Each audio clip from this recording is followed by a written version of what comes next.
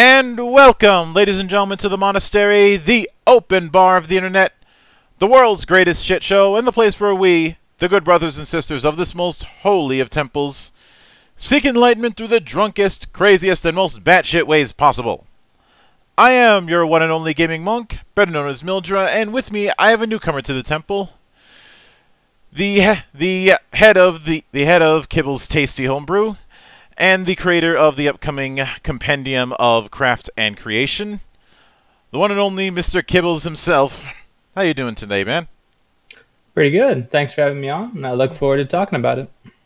So, it's a bit of a tradition to open with the humble beginnings here in the temple. So, talk to me about your first introduction to role-playing games and what was it that made it stick? So I go pretty far back with role-playing games, I guess. As far as making stuff for them, less far back. I've been probably making things for them about 3 years. But I've played a fair number of various role-playing games. I mean, mostly previous iterations of D&D, but I've dabbled in a few different systems. I think D&D is sort of the one that tend to stick with me.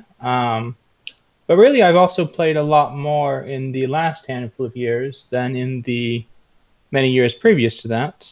I would say even as late as the current edition is when the only one where I really considered the amount of time I throw into it now.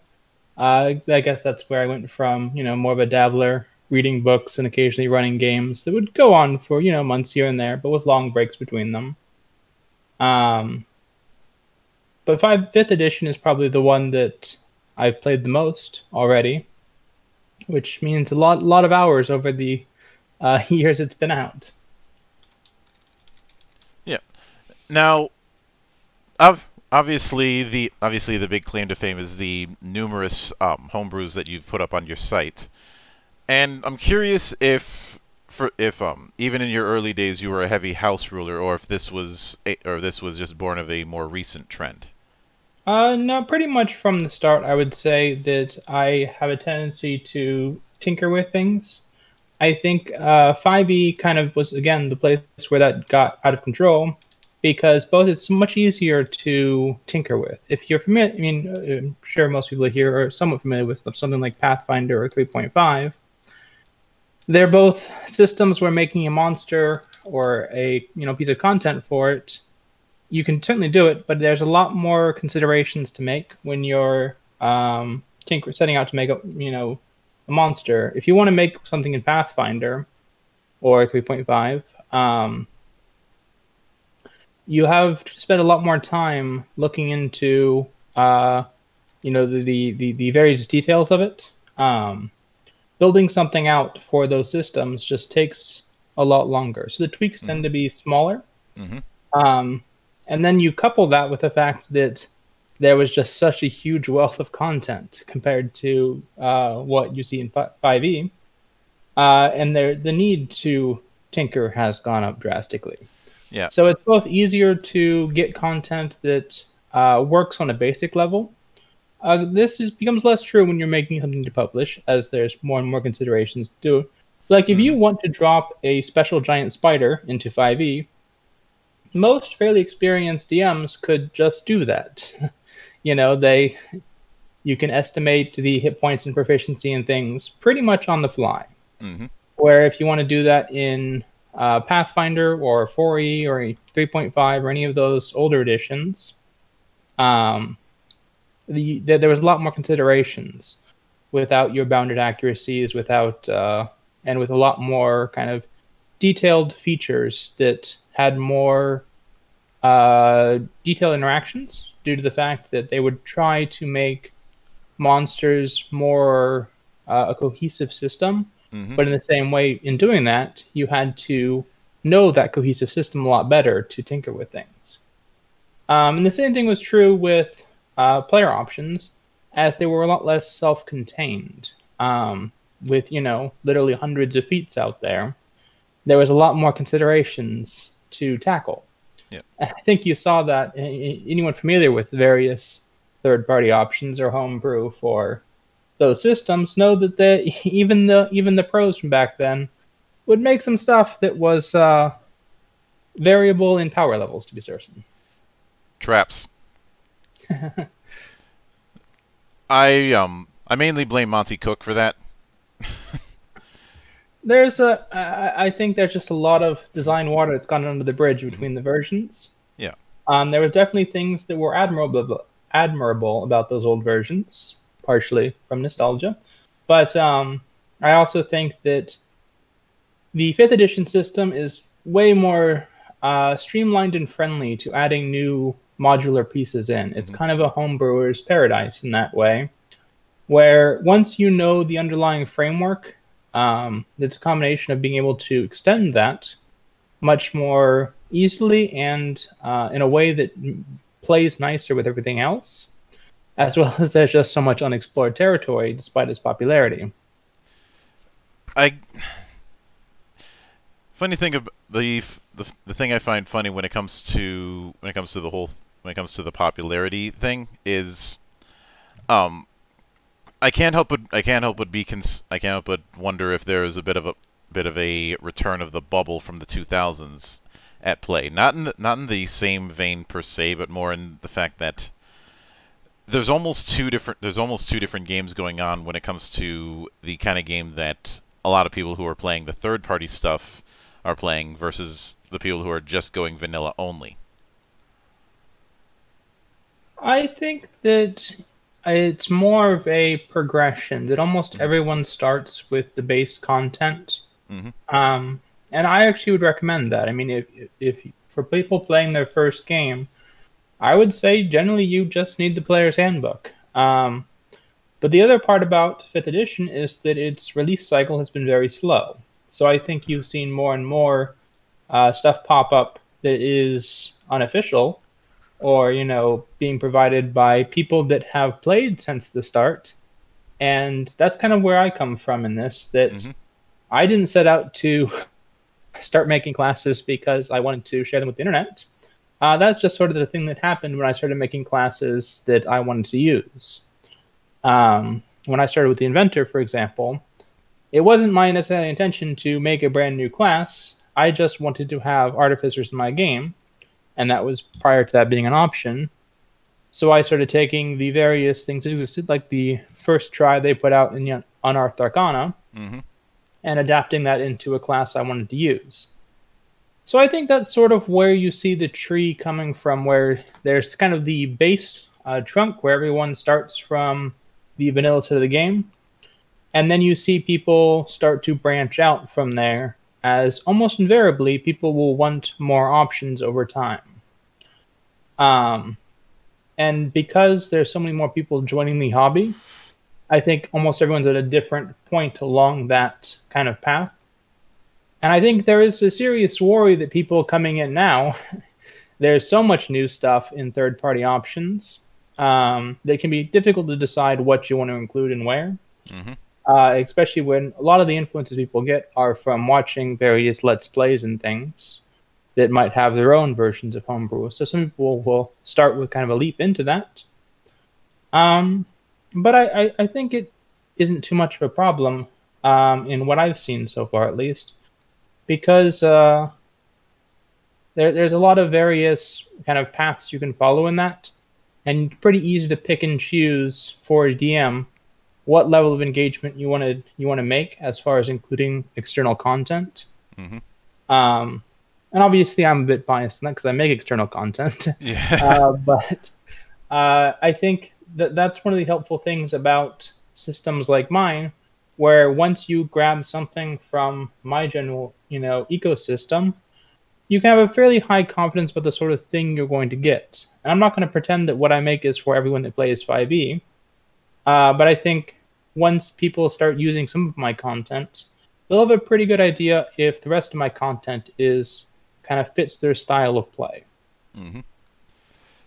Now, when it comes to the two big entries in the compendium, I did want to ask on that, the Scion and the Inventor, obviously. Now, with the Scion, psionic classes or psychic classes, whichever you'd prefer, have always been a very scub um, debate about whether or not they unbalance the game or not. Um, what when it comes to your take on the Scion, what did you draw upon, and what did you want to avoid from previous interpretations of psychics? So I often view that I don't port things directly from past editions. I think people that read my stuff can obviously see that I have certain affections for things from the past here and there. But I'm not necessarily trying to port 2e 3.5 psionics or anything like that in making my 5e Scion. For a few different reasons. I'm definitely drawing on the things that those Scions could do in the character concept kind of phase. In that I want people that played characters back then to have some ability to make a character that has similar themes in 5th edition. Mm-hmm. But there's ultimately relatively little direct mechanics brought forward from those kind of games. For a few different reasons. One of them being just that the kind of cultural zeitgeist of what a Scion is has definitely morphed over time. A lot of people want to bring in various more pop cultural ideas of special powers into their psionics. It's not quite like a superhero, but people are very influenced by stuff like that. So when you want to offer telekinesis, you want to make sure that it can do what someone that's playing where this is their first edition of the game would say, yeah, that makes sense that someone with mind powers could do that thing. So I will say that the psionics of older editions were very esoteric, and I've wanted to keep some aspects of that esoteric theme to them, but much less to their mechanics. I want them to play much nicer with the rules of the game. Now, I don't entirely merge them with magic, though I do have some degree of psionic magic transparency, as it was called in previous editions, where they can interact to some extent. But it is still a separate power, a more internal power, a more character-based power than something drawn from, the magical weave. So it's kind of a combination of those. I was obviously influenced somewhat by the Unearthed Arcana Mystic. That had a great deal of problems in it that I think have been discussed online at length.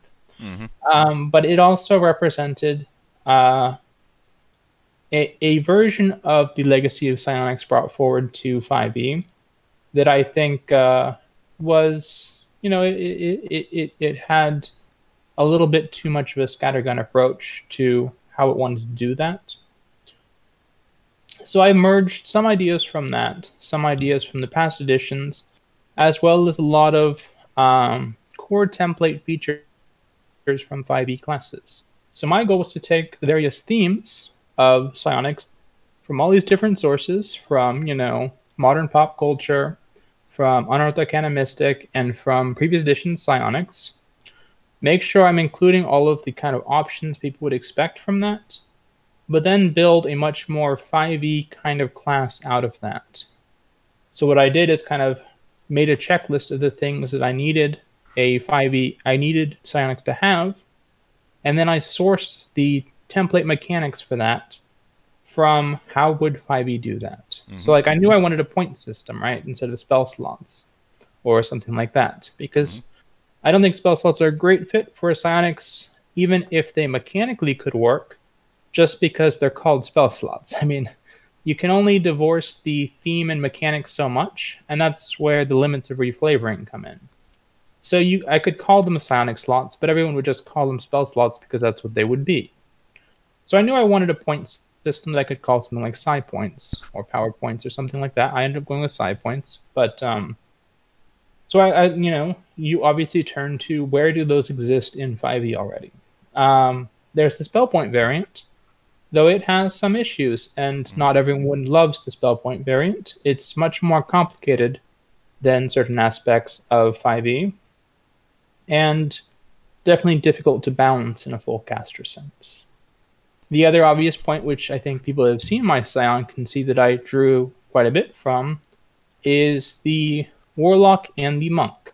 The Warlock in the sense of a more compressed power system that refreshes much faster, but then has much higher base powers than a full caster. And the Monk, obviously, being a perfectly functioning point system in 5e already. And for those familiar with like 4e, will know that monks were already considered a psionic class there. Mm-hmm.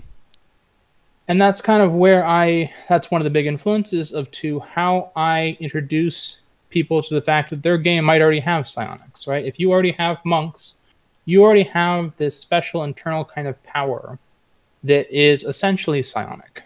Perhaps key is different than psionics in your world, perhaps it's not. But it's the same kind of branch away from something that's not quite traditional wizard magic or divine magic.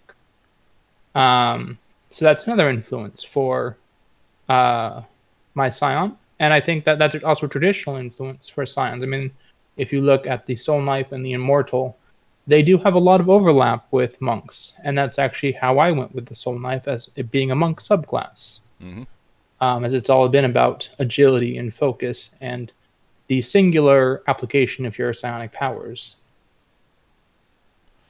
Yep.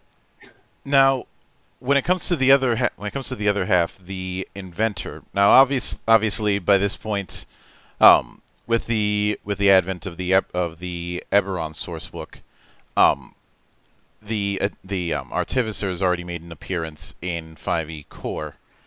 But where would you say that the inventor would be similar to the Artificer, and where would you say it would differ?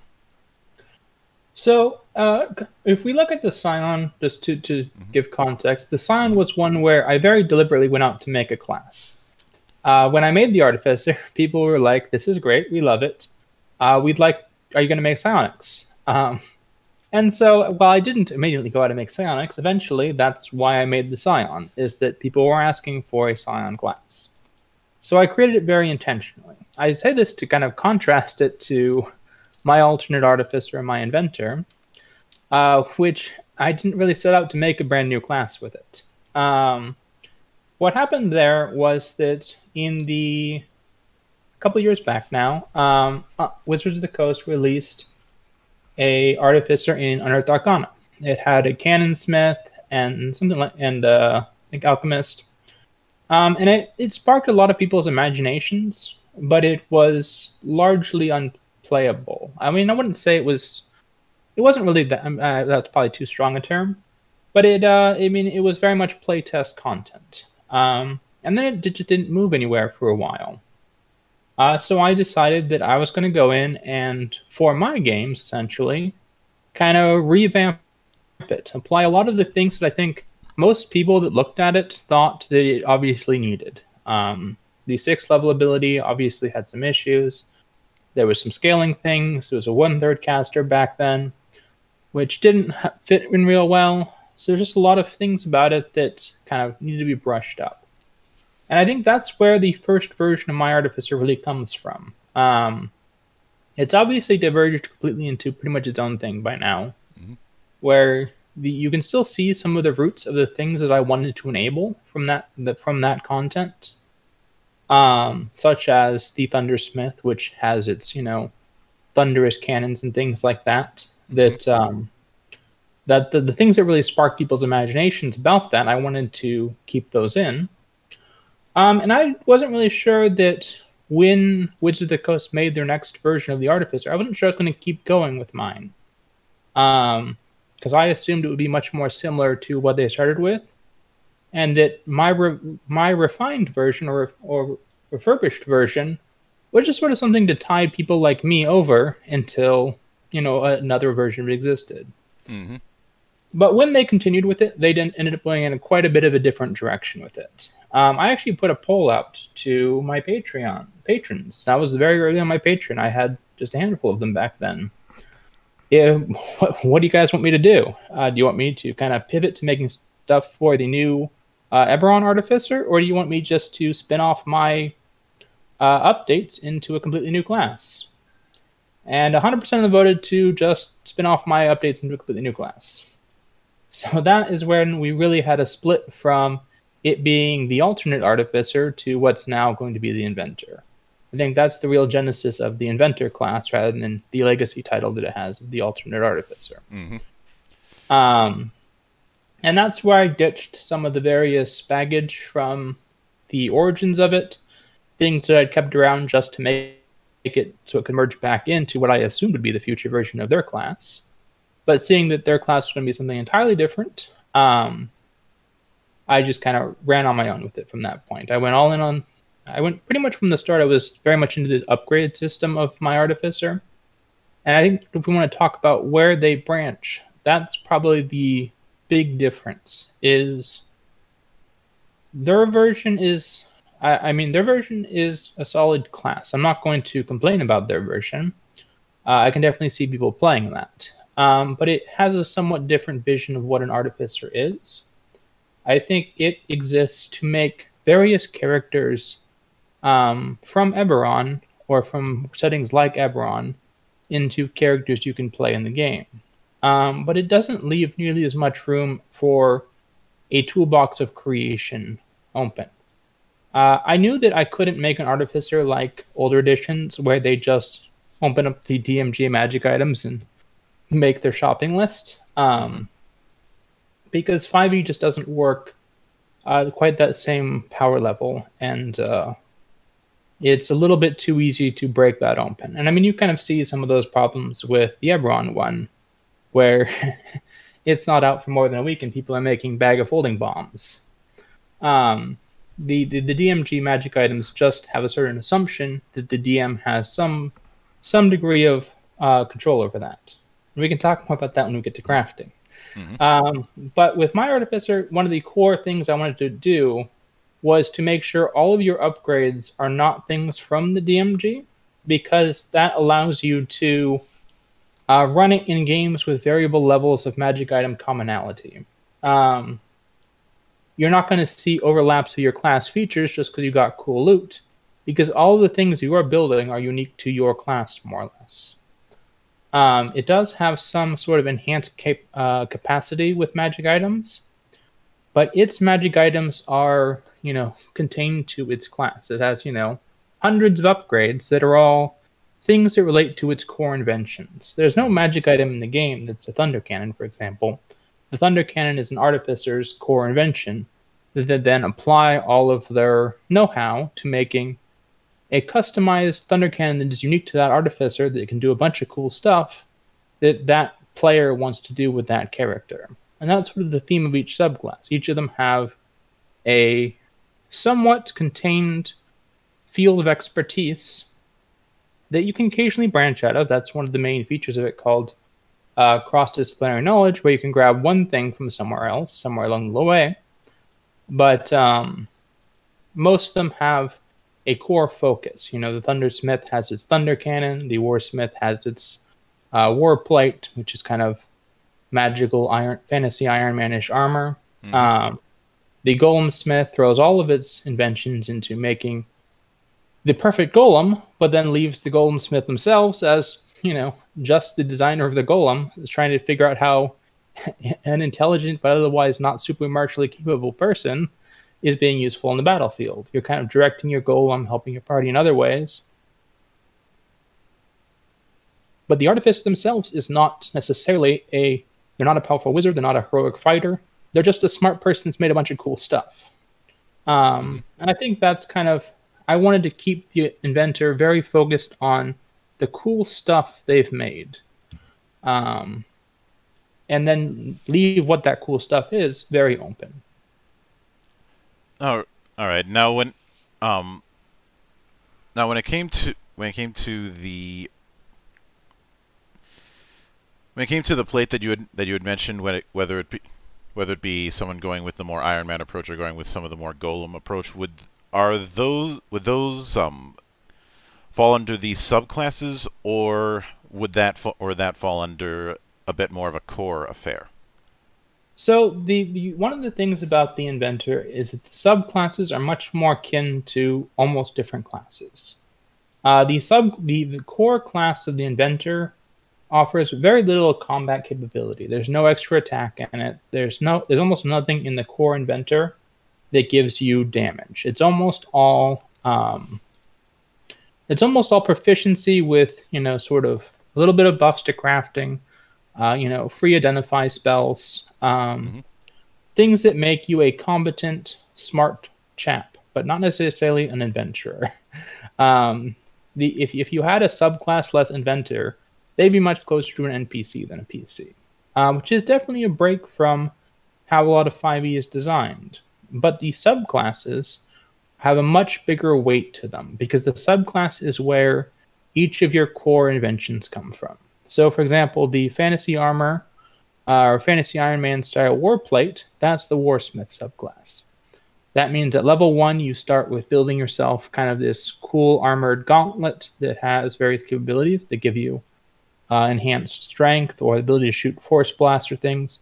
So within each subclass, you still have more choices, but that subclass is your main kind of field of expertise. For example, the Thundersmith, you can make either a thunder cannon, or you can make a hand cannon, or you can even make a charged blade or lightning pike. The weapon you start with is variable even inside the subclass. So you have a second layer of choice there, and that's why I say that the subclass is almost more akin to a class in a way, because that's just setting your field of expertise, and then once within that, you have the normal choices you'd make. And even each subclass actually has its own upgrades. And upgrades are sort of like the closest thing in the default system would be the Warlock evocations. But rather than having class upgrades, each subclass has its own entire list of upgrades. That's why the Inventor is a much longer class than some options, just because each subclass has the sort of depth you'd expect from a class. Now, I want to put the caveat on that because that sometimes concerns people. And I freely admit that the design of Inventor, as how the class is structured, is slightly different than how most 5e classes are structured. But the idea of how it works is that I'm giving you a toolbox to make your character, but the character that it makes then plays nicely inside of a 5e game. You have all these options in character creation that go into making sure that you feel like you're in charge of what you've made, right? Because that's the whole theme of the class, is that you're making this stuff. So I really want to give them as much power to make what they want to make as possible, but then I can't let them just do everything, right? That's where something like the Unearthed Arcana Mystic went a bit astray. I want them to use the giant toolbox to make a 5e character that, from your DM's point of view, will play like every other 5e character in the sense that you have cool options and specializations that you do better than anyone else, but you aren't able to do everything. You have everything as the options in character creation, but then you've specialized, and then you've specialized, and now you're very good at one thing. Well, a normal character's worth of things. Yeah, and that brings me to the big giant elephant in the room that's decided to break in and take a crash on my couch. That being the crafting system. Now, crafting has been one of those things that's been a very up and down affair over the years, where some decide to go very far into the crunchy end of things. Some decide to go screw it, just roleplay the whole thing, and some go a little ways in the middle. What was your goal? What was your goal when you had finally sat down and decided that you're going to do a crafting system for 5e? What were your pillars? Yeah, that's a good question. Crafting was one that had its genesis very early on, because as soon as the Artificer, my alternate Artificer, now called the Inventor, I'm going to just interchangeably call it both things throughout this thing, so I apologize for that. But no worries. It's been the Artificer for many years, so converting it to the Inventor now is takes some brain power. But as soon as that gained traction online, where a lot of people started using it, the natural kind of follow-up was, so this is great. Where's crafting? Because people will always associate the inventor, the artificer, with crafting, and B, the same kind of people that wanted to play an artificer or inventor want crafting. There's a huge overlap in that the audience for those things. And I agreed from the start that I would love crafting to exist. I use crafting in my games, but I always did it much more ad hoc. Like the players would say, I want to make a magic +1 sword, and I'd be like, well, great, these are the things you're going to need to do that, and we'll do this and that. And so I'd give them a crunchy answer to what they wanted to do, but there was minimal, it wasn't really a systematic system where it was there's always a with me, the DM, coming up with what they would do to make that thing they wanted. Mm-hmm. So to convert that to a system that everyone could use was a very big step. And for the first couple of years of me making stuff, I bounced off making a crafting system. It was too big for me to make, just because a crafting system dwarfs even classes in scope. There's just so much stuff there, so much different myriad of testing. There's so many, and it's very hard to focusly play test in any meaningful way. You really need to run campaigns with it and see how they go. Get a sense for the balance. Mm-hmm. But as my kind of audience, people following my stuff, grew to much larger sizes, I began to actually have the testing resources to get feedback on a system like that. And then, as of last summer, I started working on stuff more or less full-time for D&D Homebrew. So I had a lot more time to just throw into this system and really start grinding it out. The crafting system we're going to see is about the 3.0 version. I kind of give all this background to answer that question of what the pillars are, because the pillars have changed a little bit over time as I've kind of sussed out what works the best. I started with a very crunchy system that would essentially give you the details of what everything needed to make. Like the specific, kind of specific things in the world that combined into what you wanted. But ultimately, I didn't find that worked super well for the majority of people using it. It worked very well thematically, but it had a tendency to somewhat derail campaigns.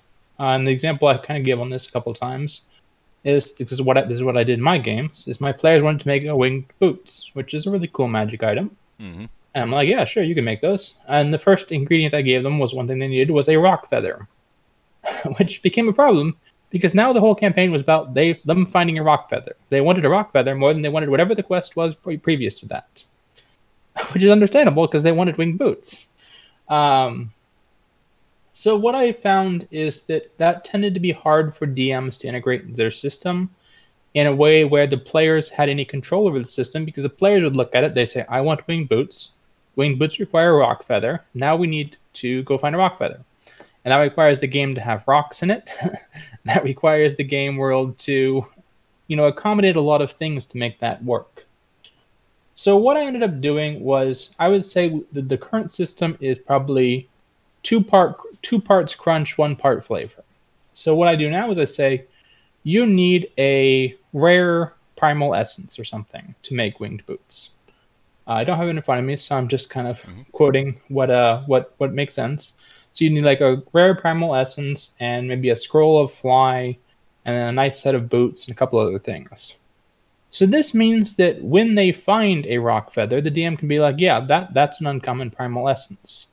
So you'll tag aspects of the loot with what they count as, but it makes them much more flexible and interchangeable. Mm-hmm. So the items you craft can be influenced by the exact nature of what you use to make them. But maybe that primal essence came from a rock, maybe it came from a giant, or a dragon, maybe it came from something entirely different that flies about. But the essence of it is that the DM can now easily give loot that makes sense for the context of their encounters that are tagged with the tags that the crafting system uses, so it's much easier to integrate into the game. And that also then gives the players a great deal of flexibility. So it's not like the DM is looking up an item and giving you the materials to that item. Rather, the DM is giving you a handful of things that could be used in any number of permutations to make a large number of different things. So both gives the players a lot more control over the crafting system in the sense that they are actually getting to pick what they make with the tools provided to them, and also relieves a lot of the burden from the DM of you can give them these items and know that the things that they can make with those items will be balanced against the rarity of the tags you've put on those items, but you don't have to worry about seeding into your adventure the things the players need specifically. Mm-hmm. And then the other, I guess, the other, sorry to go one bit further here, is the other big aspect of it, that I wanted to change from the various existing parts of what the crafting system you'll see in the DMG is or something, is that those make an assumption about downtime that most games don't use in a modern sense. And that goes into the ancient history of D&D, where I think it was much more common to, and this was kind of gone even by the time I started, where you would go to a dungeon and then you'd come back and then you'd have weeks of hanging around town before you went to the next dungeon. Nowadays, it's much more a narratively strung along campaign, even if you are doing that kind of frontier exploring style gameplay, where you almost never have weeks of downtime. You might get a day or two. And that just doesn't play nice with crafting systems that say you need 20 weeks to make something. So I wanted to compress the crafting time greatly, as well as integrate that somehow into your adventuring life. So one of the aspects is it often allows you to make a little bit of progress on things during long rests. It allows you to, it basically works in 2 to 4 hour chunks, which are a lot easier to find during your adventuring day. Some things still need to be made in one shot, like potions and stuff, but those are much quicker to make. But a lot of things allow you to work on them over time progressively to better incorporate that into your adventuring life. All right, I think the only game that comes to mind from recent years that delved that much into crafting was the very underrated Fantasy Craft from the early 2010s. And that does bring me to one question, especially since one of the pillars that you have for crafting is blacksmithing. Because a problem that I have had with trying to run D&D with certain tables, because I run with a variety of tables given my status as a on-again, off-again teacher, is people who want to run a more low fantasy approach where magic items aren't as commonplace as they might be in vanilla. Especially since for a lot of these people, their first introduction to fantasy was stuff like The Witcher or stuff like Game of Thrones, where magic isn't exactly plentiful. And I'm curious if through the blacksmithing system that you have, if someone could reasonably run use that to aid in the campaign where magic items are still very limited, but still be competitive, because you've seen it as much as I have, where a lot of times at high levels people need magic items just to survive. So the base answer is yes, but it's somewhat more nuanced than that.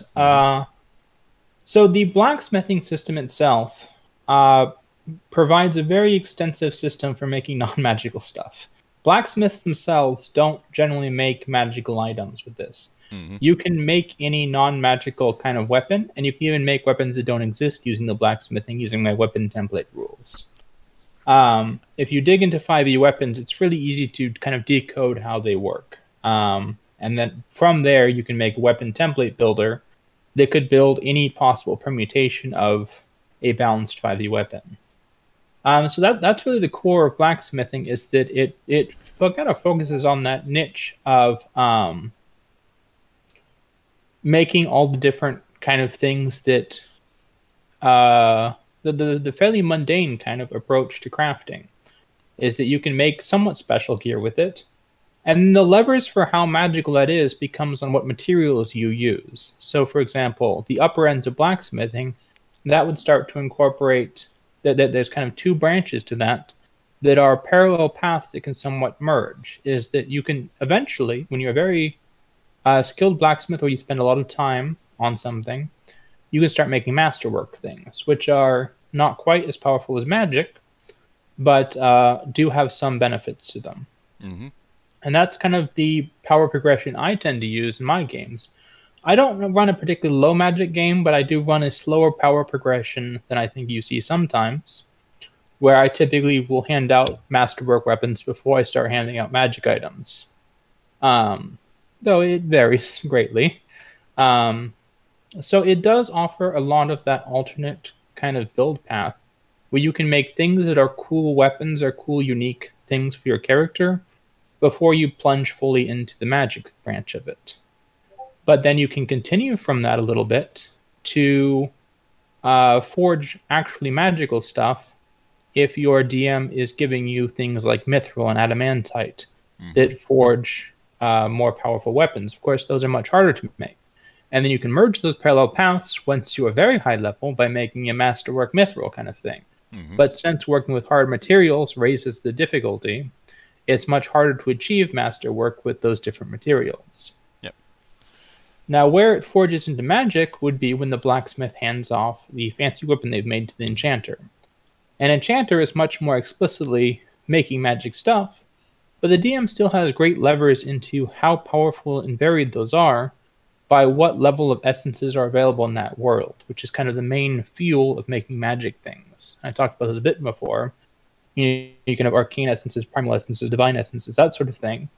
If the DM is only giving you common or uncommon kind of essences because the setting magic of the world is much more compressed, then you can still have a great flexibility when you're working with the blacksmith to make a cool lower level magic thing by combining your two kind of fields of expertise. But the levers of that are just as in the hands of the DM and setting as they would be with normal magic items. It's just the breadth of what you could get out of it is so much wider, even if it's not necessarily more powerful. Which I can definitely get behind that. Now, given that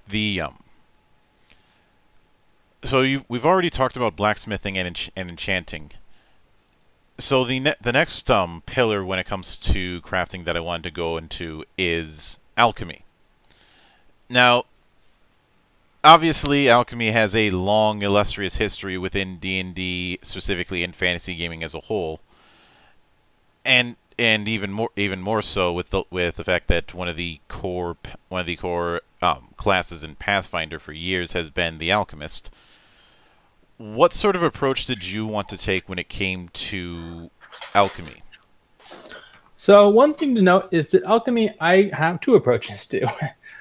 In my inventor, there is something that is somewhat tongue-in-cheek called the Potionsmith, which is my version of the alchemist. And that's probably where it overlaps maybe the most with the Eberron Artificer in theme, but it's quite a different approach. And I would say people that are more familiar with the Pathfinder Alchemist will see a lot more to see about that in the Inventor's Potionsmith. And that is my weaponized version of alchemy, if you will. They throw explosive things, and they buff themselves up with potions, and it's all built into the character budget of power. So you're not spending a lot of gold making your stuff. You're essentially getting it for free, but then, of course, there's anti-stockpiling features where you don't get to keep them forever. And the power of them is contained to a normal player class level of power. So that's sort of my combat class approach to it. And I think it's been very well received. It's one of the more popular routes for an inventor to go. And that just kind of shows exactly how varied the inventor can be, where you can be someone making a mechanical set of warplate, or you can be someone making potions you use to support people with healing draughts or throw fire explosives, that kind of thing. But then I also have a pillar of alchemy in the crafting system, which does tie into the inventor's potionsmith a little bit in that they are better at making those potions to an extent, or they have an easier time making them. But they aren't one-to-one tied. You don't have to be a potionsmith to be an alchemist, and you don't have to be an alchemist to be a potionsmith. So you'll see the very class approach to it in the class solution I provide. But then you'll see the very crafting approach in the crafting solution. I think alchemy is going to be one of the most popular crafting options, just because it's very near and dear to adventurers' hearts. They really want their healing potions. They really want their buffs and things like that. They're all very useful. And they also work really well as a DM because they are consumable in nature. But I also really wanted to expand what crafting alchemy can cover. I went a lot more in depth into things like oils that you can put on your weapons so you can get a temporarily flaming sword. A lot more in depth to kind of the various potions you can make. So it brings in all the potions in the SRD, plus a bunch of new ones. And then it lets you make them out of reagents, and there's a lot of different ways the reagents can be gathered. But again, these are levers that are in the hands of the DM to an extent, or to pretty much completely, of how many kind of reagents you're finding and what the rarity of those are to then be converting into your potions you're making. And they all focus on the basic artisan tools and crafting tools that are provided in 5e by default. For example, alchemy supplies an herbalism kit, which have slightly different uses in the system, but some overlap, as those are very related concepts. But so yeah, I think there's two very branched approaches here that kind of follow both of both. When asked which option to go with, I think I took the both. So you have, and those don't have the stockpiling rules, things like that. They do expire eventually, but they expire in months usually, not within your next long rest, like the class features do. So you have the crafting system, and then you have the class system, and they're made to be able to interact, but not require one another. All right, I can see that. And since you mentioned a lot when it comes to potions, because that's obviously going to be the lifeblood, pun not intended, of an adventuring party. But I'm curious, since alchemy covers this in games like Pathfinder as well. Would your alchemy system also cover things like explosives? It absolutely does, against all better judgment. That's one of those things that are already in there.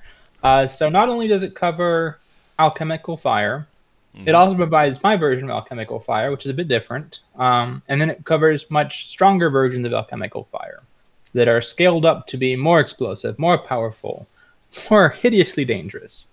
And then it has actual explosives. I don't tell DM what the explosives are necessarily.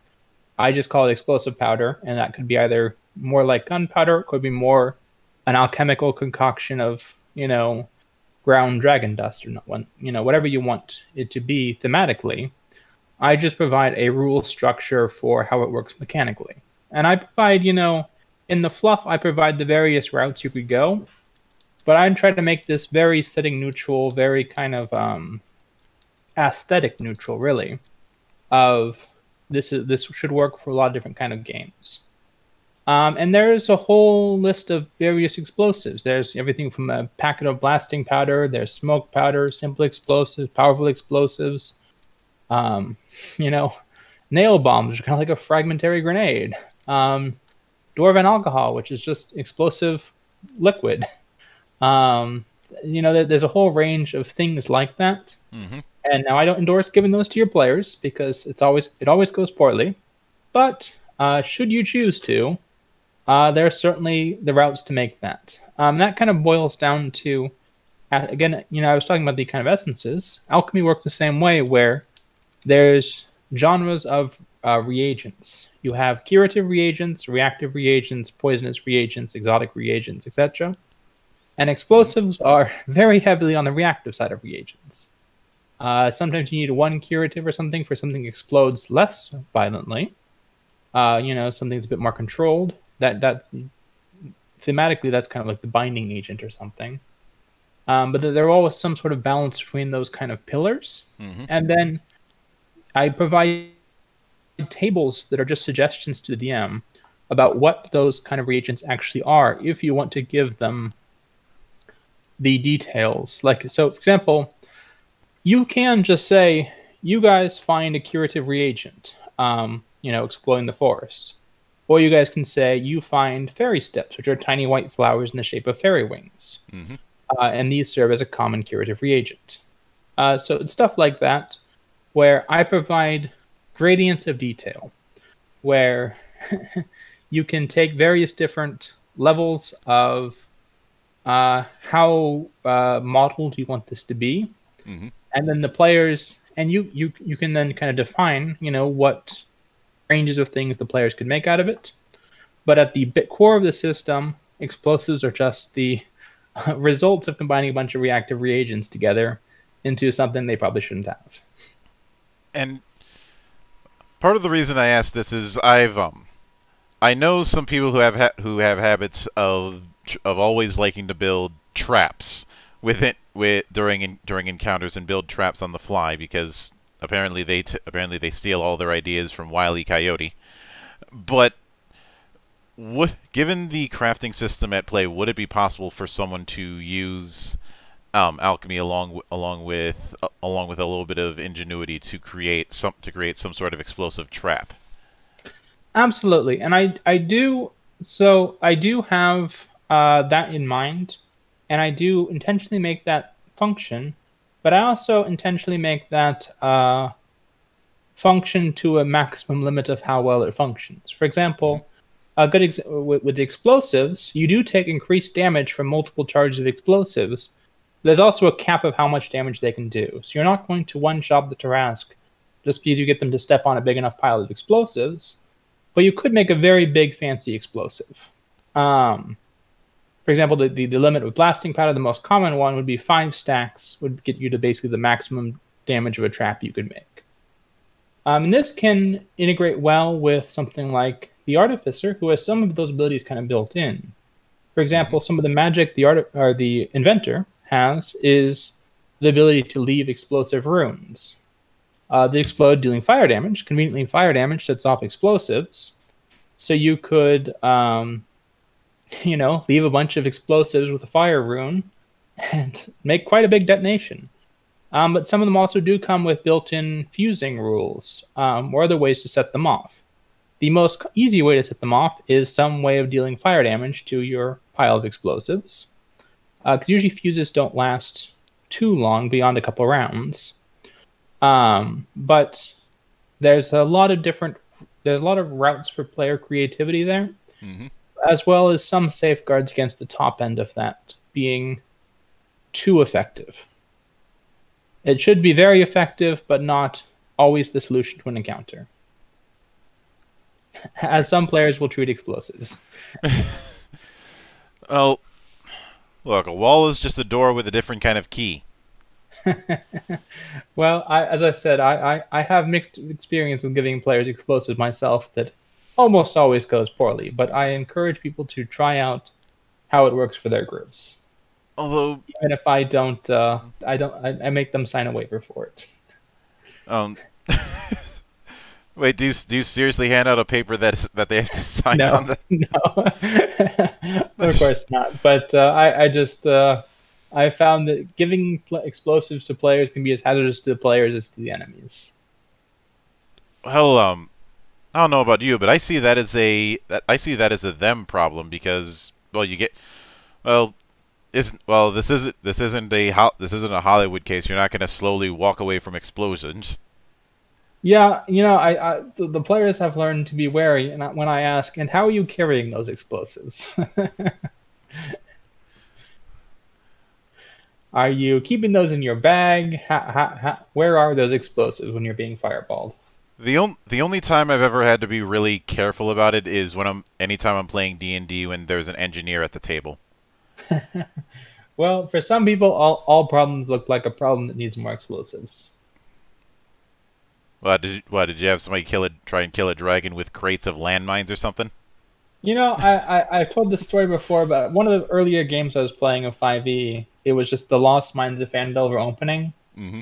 and I think it starts with them escorting a cart down to Phandelver, and it's a cart full of mining tools, and they're like, "So what's in this cart?" And I'm like, "I don't know, pickaxes, mine reinforcement, mining explosives," and that was a singular point that changed the course of that campaign, because it wasn't within probably 15 minutes of, or probably 5 minutes of that cart had exploded violently as they tried to set a trap for the goblins.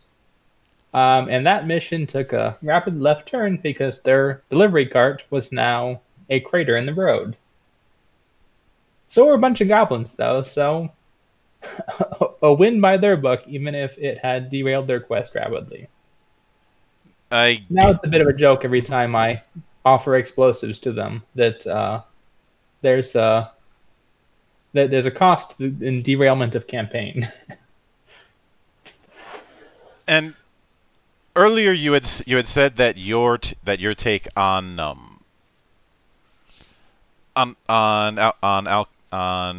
Alchemist Fire or the equivalent is somewhat different from the core. Could you go into that? Oh yeah, sure. So I find that Alchemy Fire is something that typically players are excited to get, or excited to use. Um, as in, as soon as they hear that Alchemy Fire exists, it's something that they want. Uh, but I think I find that players are often a little bit disappointed with what exists in 5e with Alchemy Fire because it's very expensive. And while it does have niche use cases, they're pretty niche because it does very little damage, but sets them on fire for a long time. So there's cases like with a troll where it's super good, but in the vast majority of combats, it's simply impractical to use. So what I do with Alchemy Fire is I do it as it can deal 2d10 fire damage, I believe, when poured on an object, or you can use it as a simple ranged weapon. So that's one of the big differences, is it becomes a simple weapon rather than a improvised weapon. And it just deals 2d fire damage on hit as it kind of explodes in a fiery rain. And then I provide a version of that does do closer to the effect of the default Alchemy Fire, called Alchemical Napalm, Mm-hmm. that has the sticky, ongoing nature, where when you splash it all over something, it doesn't just explode into a fiery burst, but then it continues to burn them for 3d4 fire damage every turn.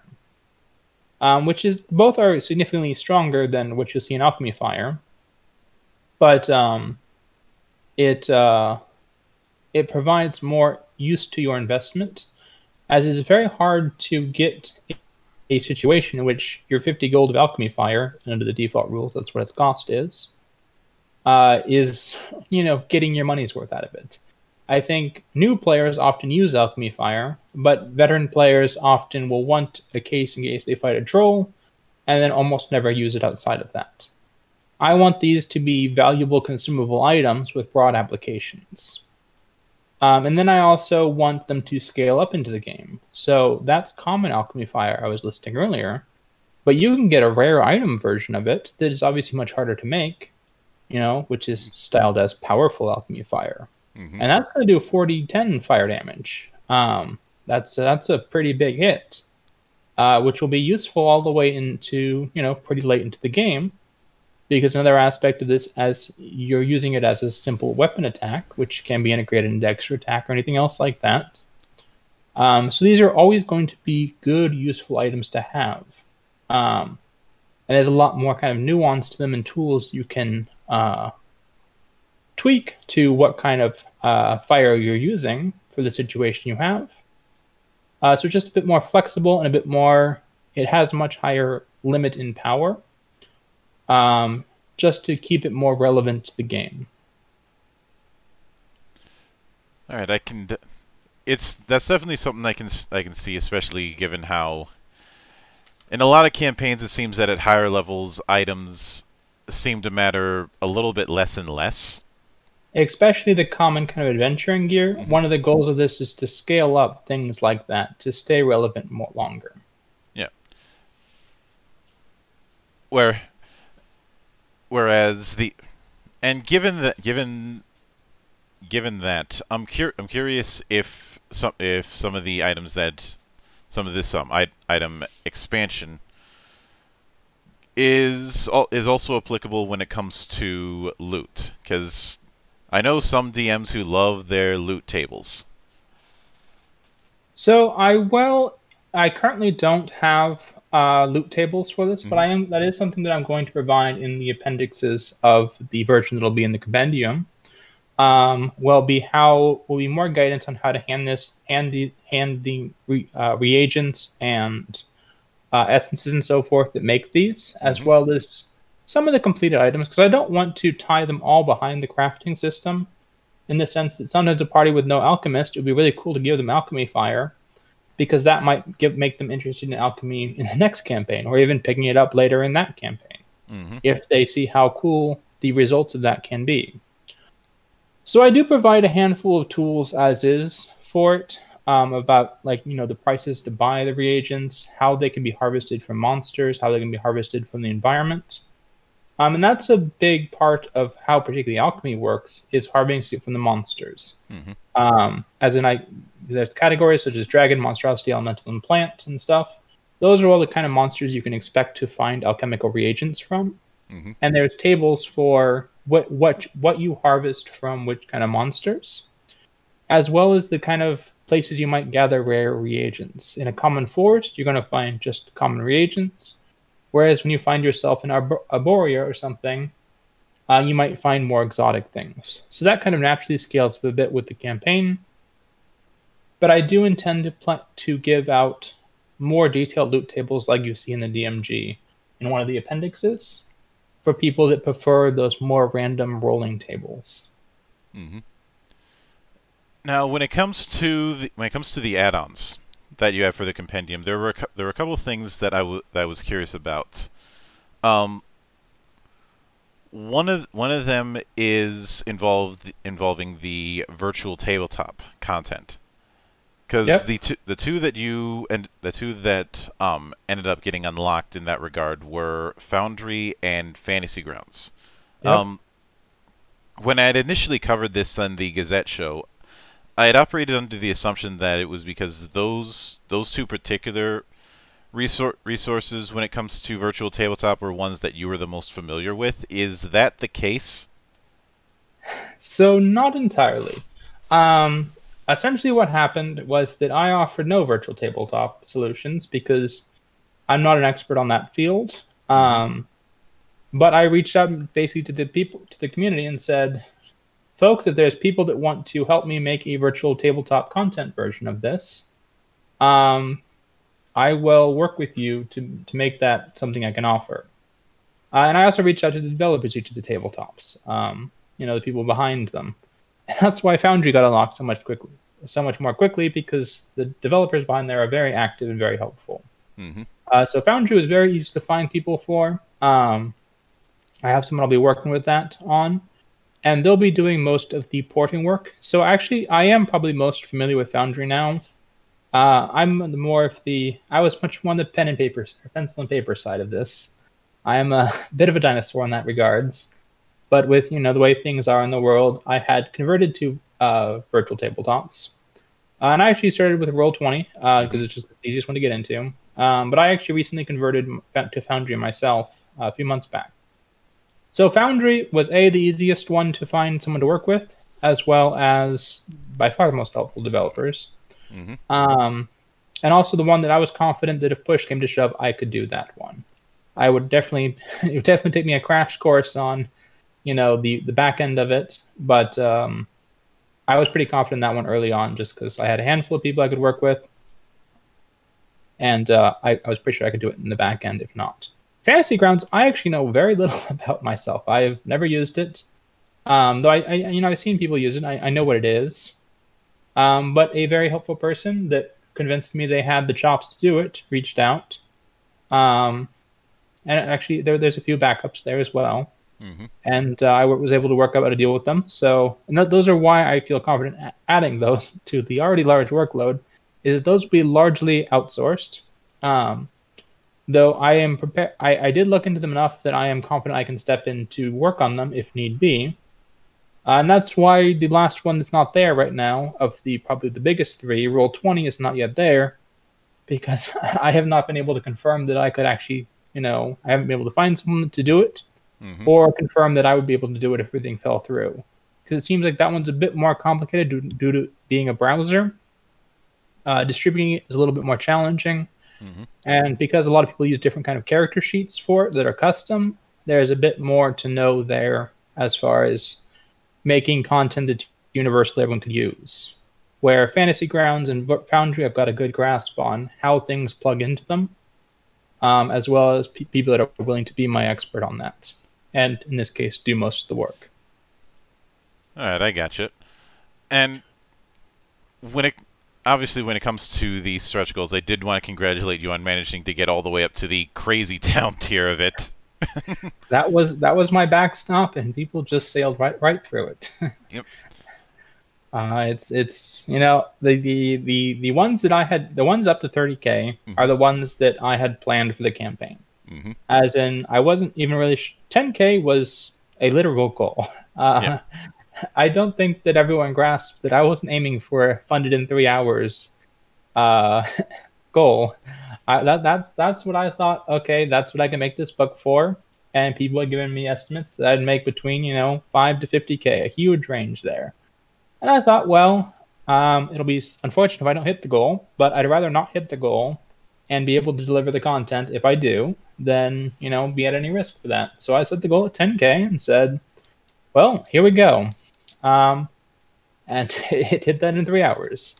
So then I rapidly started slamming up the stretch goals, and we blew through those on the first day, I think. I guess the second day was by the time we hit the 30K one. Mm-hmm. And then, there's a lot of temptation to start just throwing more stretch goals up. Yeah. But that's where I had to kind of balance, reevaluate, give some consideration to this. And I started talking to folks about what would be those stretch goals. And as I kind of talked to them more, I realized that what I wanted to do more than add a bunch of new stretch goals of content like that was to expand everything more. So there are some new stretch goals that are content. There's some new stretch goals that are add-ons. And then what I really want to do was just offer to make more of everything. Rather than try to add more commitments, just add the commitment that everything would be the best I can make it. And at that phase of stretch goals, I put up phase 2, which kind of summarized that. Added one more physical content reward, which are by far the most challenging to fulfill logistically. And then the 80K one was, at that point, what I thought was the pie in the sky.